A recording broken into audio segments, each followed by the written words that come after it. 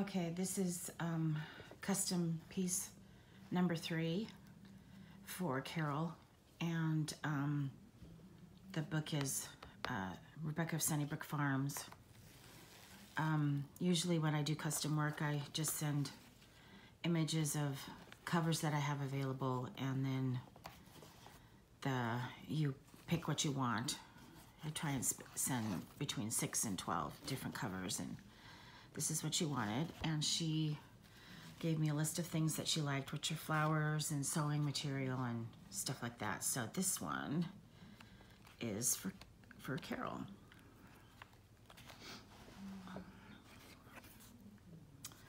And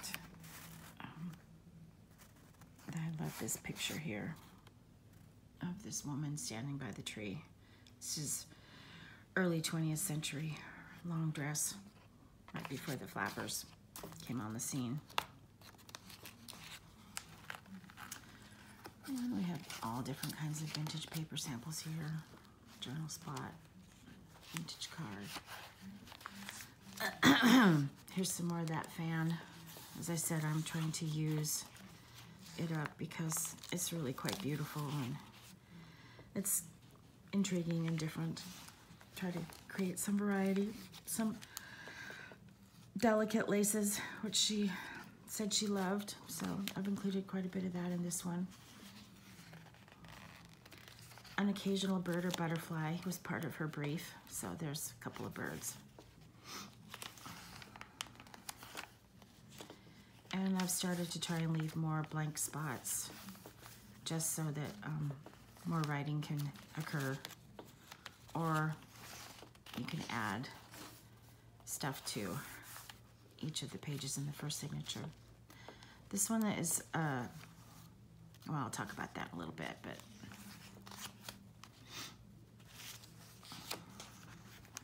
little foreign text. This is a price tag from some old lace I found, and I just thought I'd slap that in there and include that. Another orphan charm. Foreign text. This is cool. This was around some rayon seam binding. It's actually metal, but it's really interesting. Burlington Mills. It's kind of fun. This, I just took a page of vintage or text and I just wrapped it around and made little pockets on each side. She also said she loved roses, so this is full of roses. Pattern piece, some buttons, lots of tags with sari ribbon and ribbon. Oh, shoot.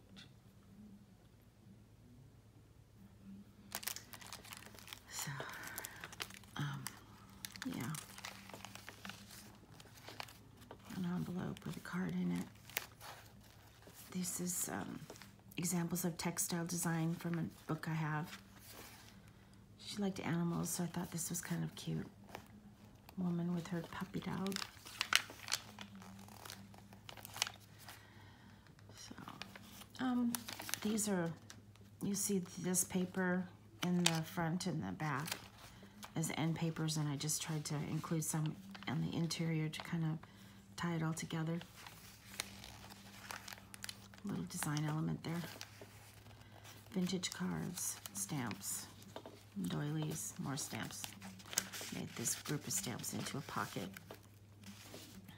I think these are actually roadies, but they look some like roses to me. That's from some vintage paper that I picked up that was from Frederick & Nelson's, which is no longer in business in Seattle. So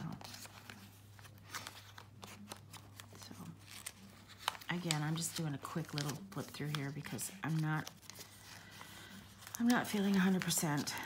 This book I was working on when I was really sick at the beginning of the week, but Carol's been waiting so patiently for it. I wanted to just really get it going. There's some wallpaper samples, and this is a clothing tag, which I liked. A New Day.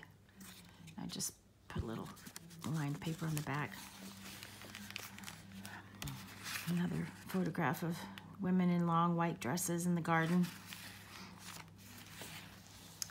Pattern pieces, an old seam binding packaging when it used to be 25 cents for a package of seam binding.